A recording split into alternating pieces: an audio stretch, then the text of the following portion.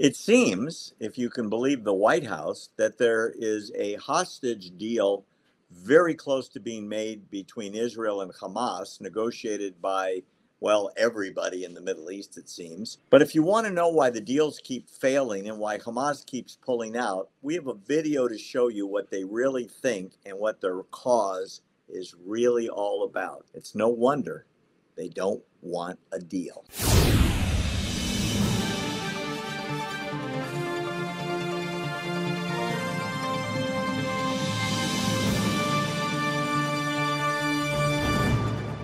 Let's start off with talking about what the White House has announced both yesterday and today, which is the Biden White House, I don't know if Biden has anything to do with this, to be quite blunt, are putting intense pressure on Israel to accept the latest ceasefire deal. The last 5 or 6 of them have been presented, negotiated in Doha, Qatar, and also in Cairo, Egypt. The head of the security apparatus in Israel is there. The United States has representatives, obviously Egypt. The terrorists have people there. The deal is very, very close. And the reason Israel wants it so badly is they want to get out the remaining hostages before they're all killed by Hamas in the tunnels under Gaza. The question arises, why do these deals never happen? Why do they get like that close and then Hamas walks away? And the United Nations is mad at Hamas, and the United States, and Israel's in a panic because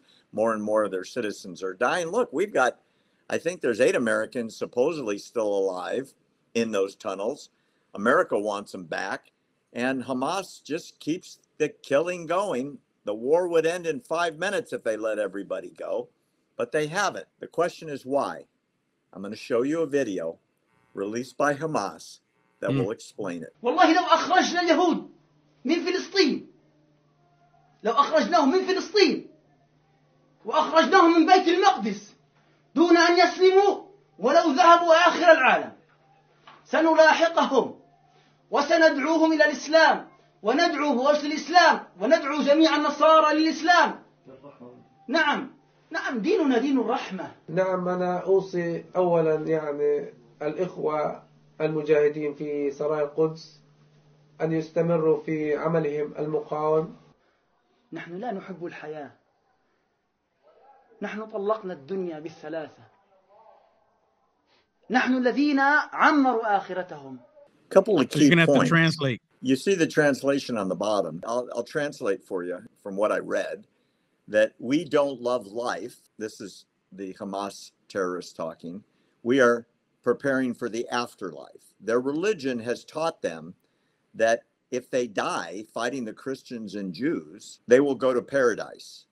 So what he says is, we will hunt down and kill all the Jews, and we will call the Christians to Islam. And if they don't come, we will kill them too. It's a lovely religion. Religion is not the right word. They are an apocalyptic, vicious, Nazi-like terror organization. I guess the difference is the Nazis wanted to live. These people want to die. So, Will, theoretically, how do you make peace with somebody? How do you stop a war with somebody who says, I'm going to kill you, Christians and Jews, and I hope I die when I'm doing that, because that's my ticket to paradise? How do you make peace with them? Join them. Well, you have to join them and then convert. Yeah, I mean, that's the only, and that's what they want. I mean, right? That's what they want. But obviously, we're not going to do that because we love life. We know that we're blessed with the life that God gave us, and we want to cherish it with our friends and our families. I mean, that is the opposite of what they want. We recognize how beautiful this is. You would make a total crappy Muslim with attitude like that. Apparently so.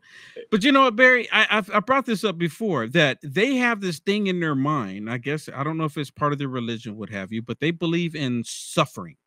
They believe that they need to suffer. They believe they need to be in pain. They believe this, right? They need to cause chaos. They need to live in chaos.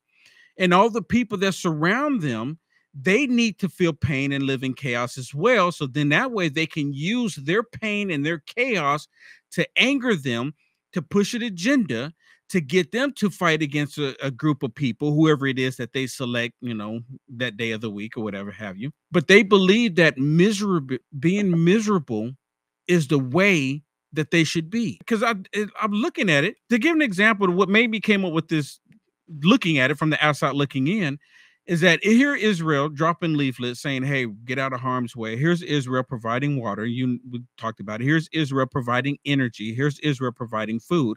And what happens? Hamas, they charge the people for all of the free resources that they're receiving from Israel. And then when the people try to get food for themselves, you have Hamas killing them. They want them to live in misery.